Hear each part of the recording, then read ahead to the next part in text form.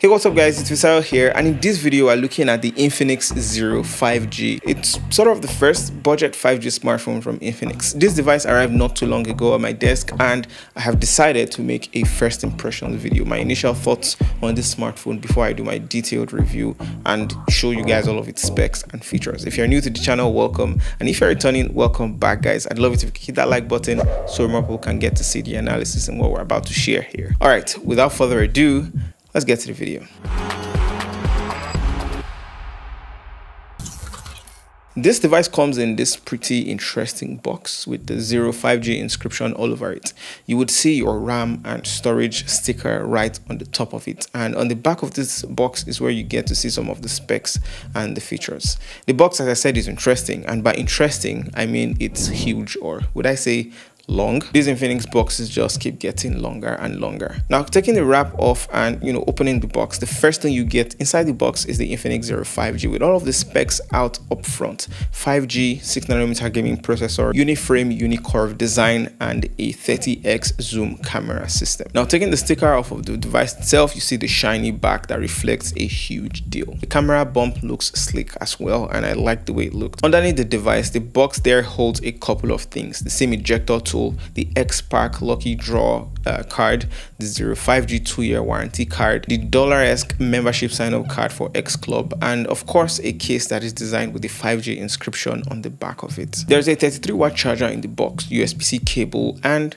headphones. Yes, this phone comes with headphones. Now, after spending a few days with this device, I have to say that I'm quite impressed with what I've seen so far. At first sight, this device seems not to be the most elaborate in terms of design, but it does make a simple but classy statement of its own in this cosmic black color, as Infinix calls it. If you are a smartphone enthusiast or have seen the Oppo Find X3, then you may also notice that this design is quite like how the device looks on the back, with a unicurve or uniframe design that just moves from top to bottom in one frame with a slight bump to the camera section. The plastic back of this device has a unique glossy feel to it that creates a nice effect when light hits it. After holding this device for a couple of minutes, I couldn't help but notice how much of a fingerprint magnet this is. However, when you add the case on this device, you can indeed eliminate this problem. After the pretty unique design on the back, the next most noticeable feature on this device is its camera system. Infinix has always been quite adventurous when it comes to their camera placements and design, and the Infinix Zero 5G follows the same route. This device has a triple camera and a quad flashlight setup on the back, one 48 megapixel camera with a 13 megapixel camera as well,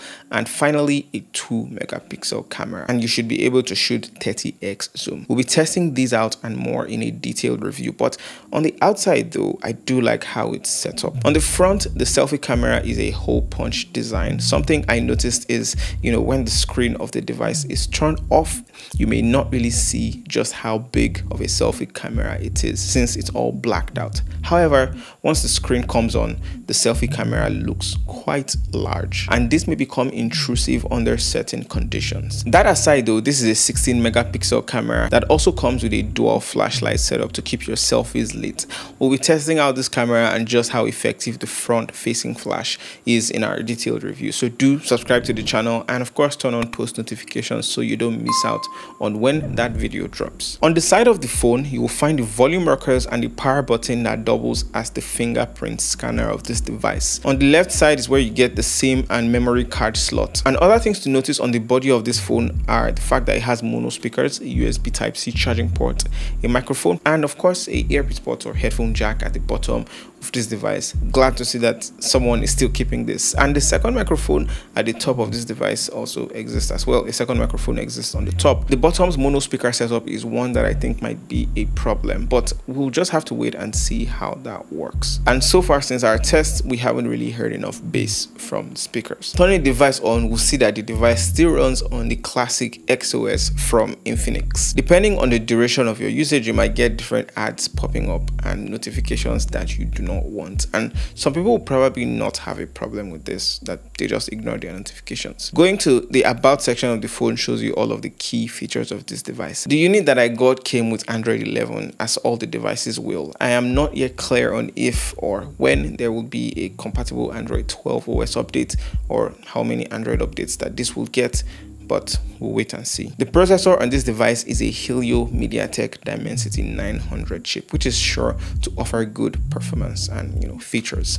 I will definitely be putting this one to the test in my detailed review. You can also see the camera features that I mentioned earlier. Then we can also see the RAM and ROM size. This device runs on 8 gigs of RAM and an extra 3 gigabytes to boost with memory fusion that takes something from your internal storage space to help you increase the performance of this device over time and allows you to multitask seamlessly. As for storage, this device has 128 gigs of storage, which is pretty decent depending on how you manage or mismanage it. If you need more storage, this device also supports the use of an external memory card of up to 256 gigabytes. And I think this flexibility is a big advantage. Up next is the battery size and screen resolution. 5000 milliamp hours of battery is pretty big, but the battery life of a device is usually relative to the user. Now, for some users, this battery may last more than a day on a full charge, and for others who are constantly using their smartphones to run apps and games, it may not last as long. The resolution of this device is Full HD with a resolution of 1080p by 2460. At Full HD, I'm excited to see how this device performs with media consumption and, of course, gaming. One important part of the display of this device is its 120Hz screen. Scrolling through the device, I could see the effect of having 120Hz and how it made the scrolling a bit smoother.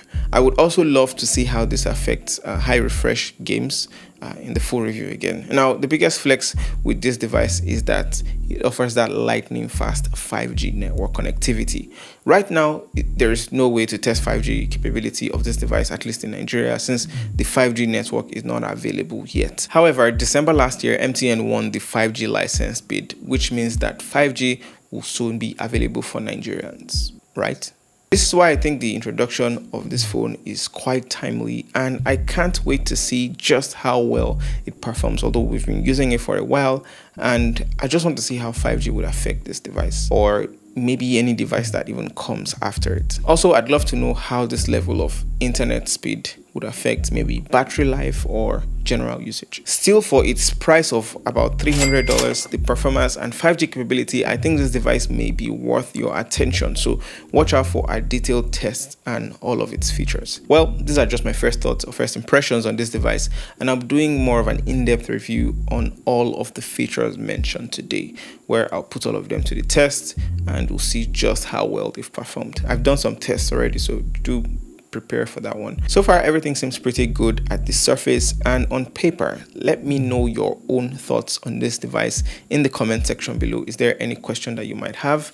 Is there anything that you would want me to focus on specifically or test out for the in-depth review? Please let me know everything there in the comment section below. Be sure to hit that like button on this video so more people can see it and benefit from this knowledge. Also subscribe and turn on notifications so you don't miss out on any other videos. Thank you so much for watching, and I'll see you guys in the very next video.